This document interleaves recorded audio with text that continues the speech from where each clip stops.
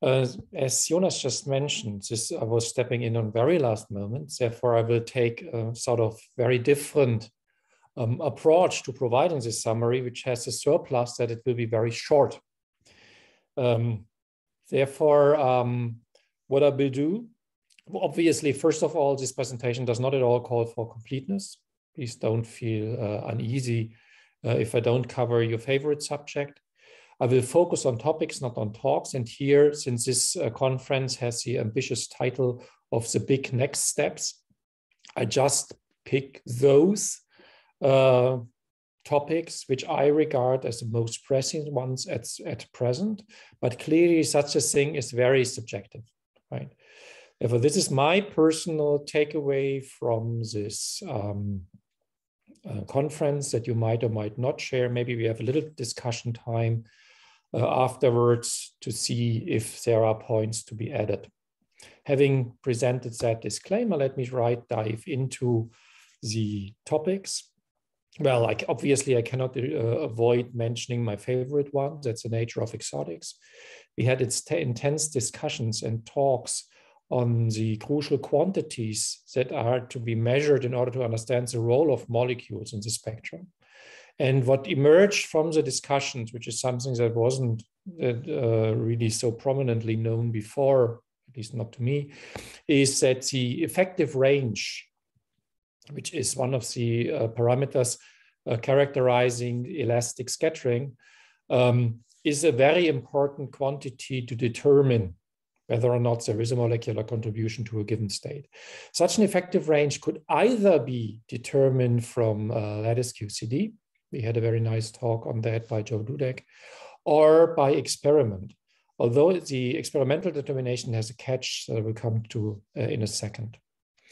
Well, the discussion revealed that for effective ranges larger than 0, unambiguously, the structure we are looking at must be a hadronic molecule. An example for a state like this is the deuteron, which has an effective range of the order of the pion mass, which is positive. If the effective range is negative, however, there are two possible interpretations. The one that was pushed by, for instance, Luciano Maiani in his talk is that this immediately shows that there must be a compact component.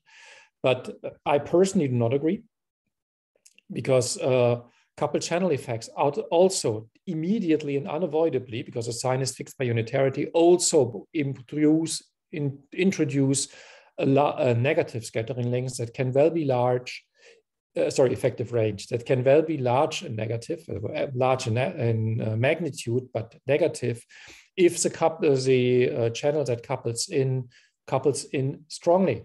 An example of that, actually we had two examples of that kind, namely the KC1 C872 and the TCC. In both cases, the states are located very close to a scattering threshold, but there is a second threshold nearby that is necessarily relevant for the formation of the state if both states are indeed isoscalar. And the effect on the effective range from that second channel gives a sizable negative effective range. This is a discussion that's still going on, but I hope that will be settled. I put here an additional warning that was not discussed, but one shouldn't overlook. If one wants to extract the effective range from scattering experiments, from production experiment, not from scattering, one should be aware that the energy dependence of the amplitude is not exactly given by the energy dependence of the T matrix, because unitarity fixes the production amplitude only up to a polynomial. Therefore, there can be an additional energy dependence in the production vertex that one can easily misinterpret as a contribution to the effective range. That's an issue that still needs to be discussed in more depth eventually. Clearly, this problem does not emerge if the effective range is extracted from lattice QCD. And one should also not forget, lattice QCD can provide, for instance, phase shifts that one cannot get access to in experiment, which is great.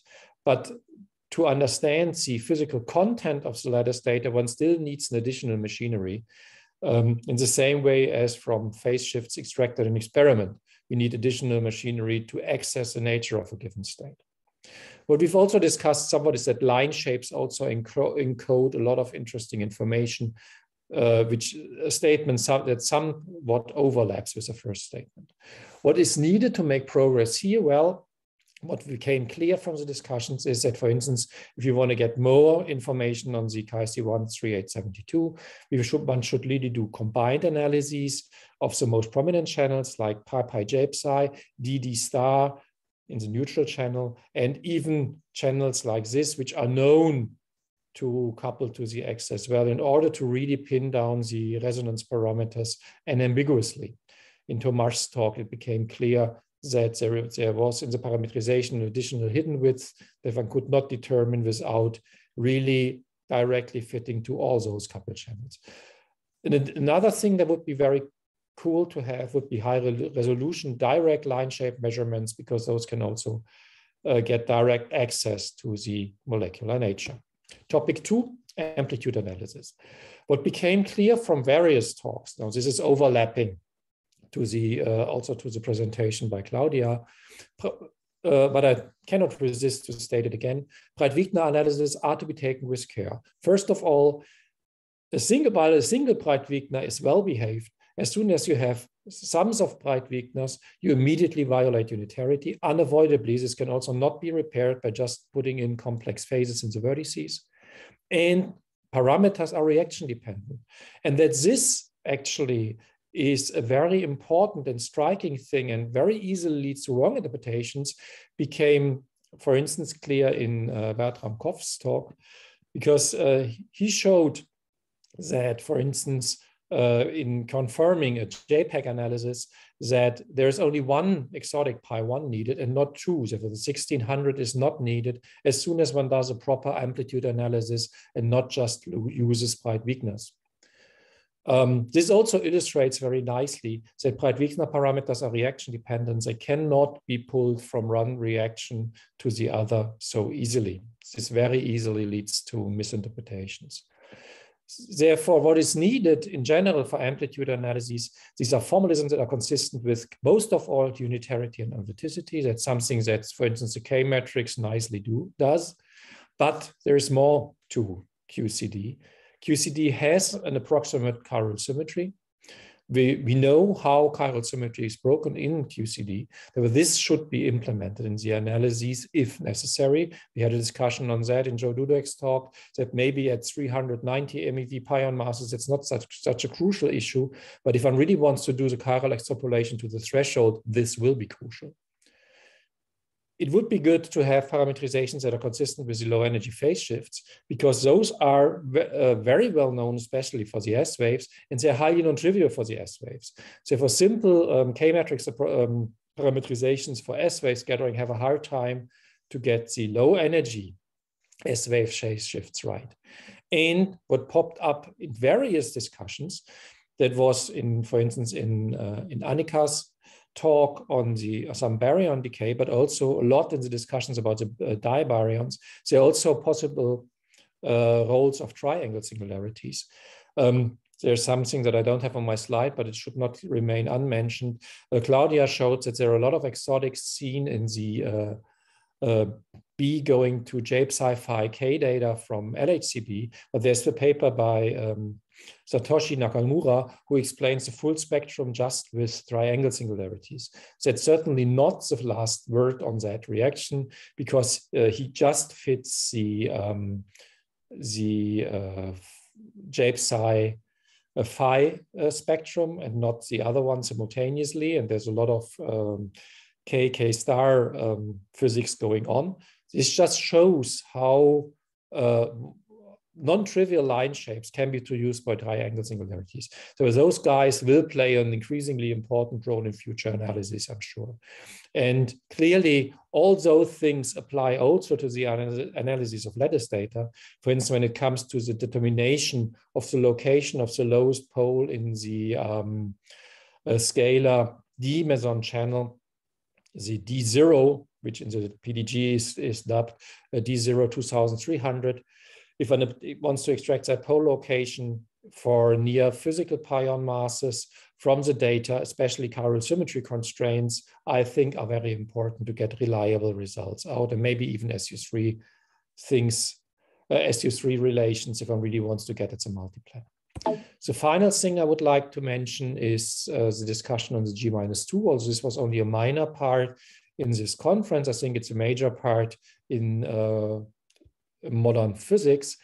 And what became clear is that the most pressing issue to establish or falsify the current discrepancy between standard model and the data is that the lattice systematics needs to be understood. This became especially clear in the afternoon discussions we had, that it's not clear if the lattice study, especially from the VRW group, really includes all the systematic uncertainties and how reliable it actually is.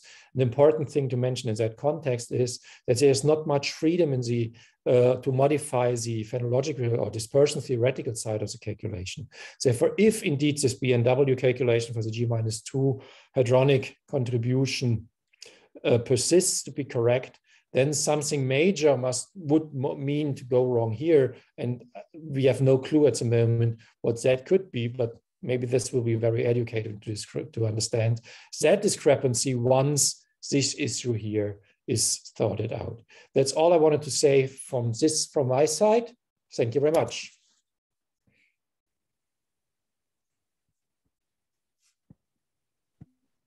Thank you very much indeed, Christoph. Are there any questions directly to Christoph's talk? Yes, Sarah. Hi, Christoph. Thank you very much for the summary. It's very nice. Only I like to make a comment on the second slide, if you don't mind. No, I don't mind. Sure not. Yeah. How could I? How could I? Yeah, that's good. No, is that is that the second or is that the second? Depending on how. No, the previous one, the number 2. Sorry. Okay. It's your number 2. Okay, perfect. I mean, I'm very strict with numbering. So yeah, I just want to comment in this picture that you are showing of the effective range. I just feel that the concept of virtual state is missing, which we know they do exist. I don't know if you are incorporating them within the concept of hadronic molecule, or because we know virtual states exist because we know it from proton neutron even the dineutron. So are you incorporating that concept inside the hadronic molecule? Because if they are not, I mean, this picture is more messier than just R bigger than 0 and R smaller than 0. That is actually what you are in practice saying because of the coupled channels effect. So that's my comment only. Come to virtual states is somewhat tricky, but we've recently published a paper, I think it appeared last year, where indeed we extended by analytic continuation the Weinberg criteria. I talked about that in my talk. As the Weinberg criterion also to virtual states, and the picture basically persists. Therefore, we haven't looked at the range corrections. Therefore, this is really strictly within the Weinberg approach, where the effective range can only be negative, because the positive effective range then comes from the range corrections that are explicitly neglected in the Weinberg approach. But you can demonstrate that virtual states, beyond doubt, are always of molecular nature. A compact state does not generate a virtual state.